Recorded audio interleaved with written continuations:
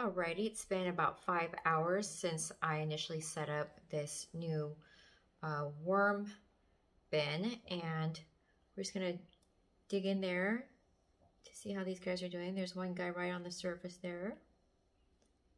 Looks like he's just chilling out, eating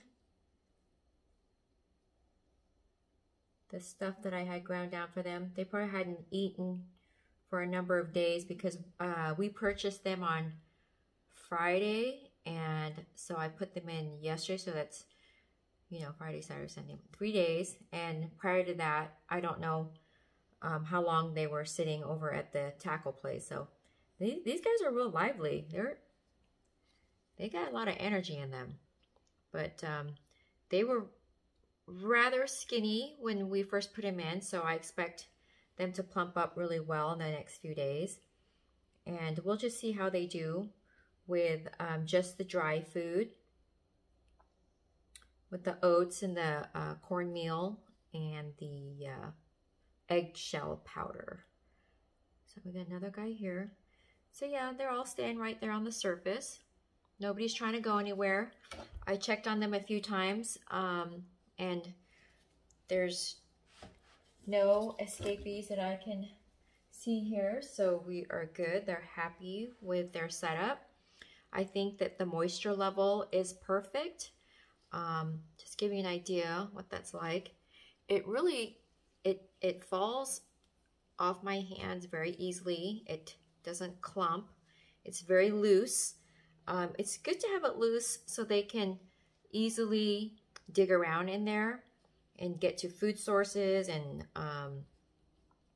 eat and eventually mate, hopefully. But typically what they say is when you squeeze bedding in your hand, it should kind of stick together. Mine doesn't so much, so mine's a little bit on the drier side than what most people do. I may add a little bit more water later on, and of course, I don't know if I specified this in my last video, but whenever you're adding water to your worm bed, if at all possible, if you have it available to you, use purified water. You know, I can imagine, you know, with all the chemicals and stuff in tap water, I don't think that would be good for their skin.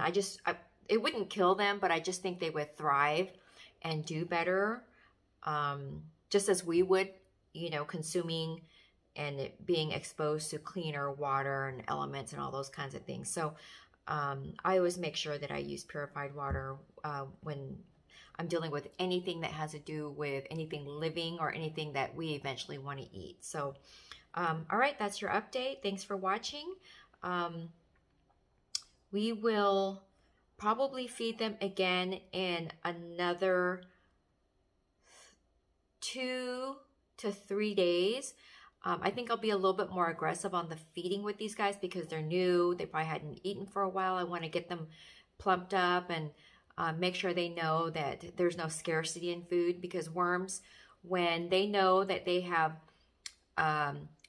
food readily available and that they get food on a consistent basis, and they have enough room to multiply, they are more likely to mate and increase their population. So you sort of make sure that they get acclimated really quick and just know that they're going to get a steady food source. So I'll update you guys when we do the next feeding. All right, thanks for watching. Have a great day. Bye.